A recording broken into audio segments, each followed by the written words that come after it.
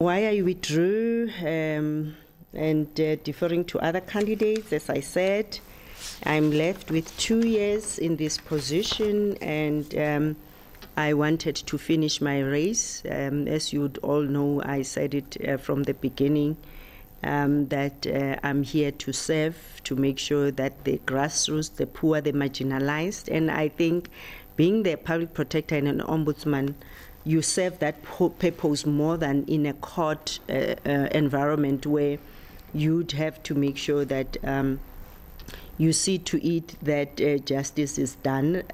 to those, and especially this office serves those who cannot even afford to litigate against the state.